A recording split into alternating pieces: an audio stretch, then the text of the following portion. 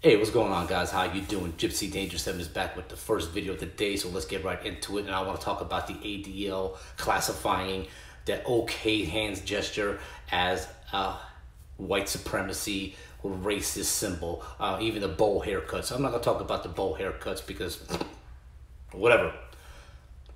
Let's talk about the whole hand gesture thing. Now listen, I watch the YouTube channel A Call for an Uprising. Okay, and from what I've seen and what I've heard and what I've studied also, I don't use the OK symbolism because it's the symbolism for the 666. Okay, and if you don't believe me, if you want to check it out for yourselves, like I said, watch the channel A Call for an Uprising. But here's the point I'm trying to get at too. So the ADL, the Anti-Defamation League, has classified the OK symbolism as a hate speech, as a hate crime, or whatever they want to call it. Meanwhile, here's an actual hate crime going on, an actual, racism going on against Trump supporters. The people of color Trump supporters. The blacks, the Hispanics, the Asians, the Jews, the gays, the transgendered people, the binary people. You get my point. Because here's what I'm saying. We got Jews who are Trump supporters, but yet they're getting called Nazis. Now imagine that. The Anti-Defamation League was supposed to protect Jews, but yet you got Jews being called Nazis because they support President Trump. Oh, the irony in that. Now imagine being a Trump supporter who is a Jew and, oh, by the way, had grandparents or still have your grandparents to tell you the horrific stories of the events of World War II regarding the treatment of Jews, being rounded up, being thrown into these Nazi concentration camps, these death camps, basically, Auschwitz, and many others. Imagine being a Jew and you're getting called a Nazi because you support President Trump, even though you have family members that survived the terror and the brutality of the Nazi regime. Imagine being a black person being called a white supremacist because you support President Trump.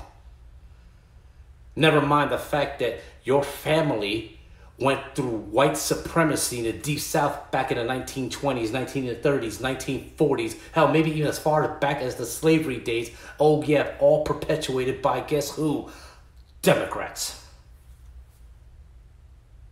And now you got Democrats calling you a white supremacist because you support President Trump and you're black.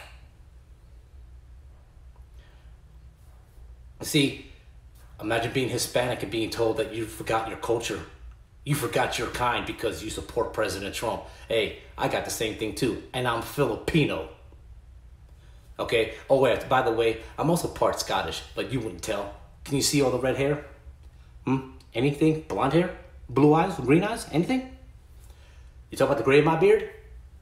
Yeah, I know, I'm using my white privilege, ain't I? The small amount of white privilege I have in my body. But where are you, Anti-Defamation League? Where are you at?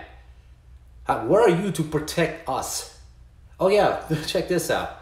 Imagine being a gay person, a transgender person, a binary person that supports President Trump, and you're being called a homophobe, a transphobic, like you don't know the struggles of the gay community, the transgender community, the binary community. You know nothing about that, but because you support President Trump, you lose your gay card right off the bat.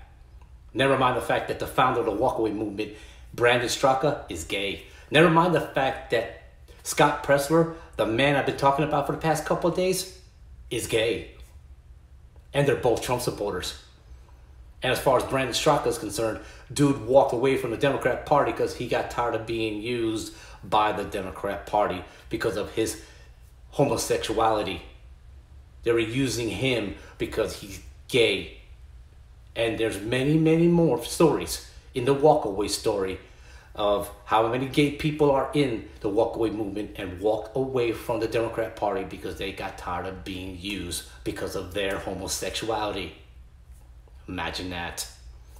But you, the Anti-Defamation League, your primary concern is a hand gesture.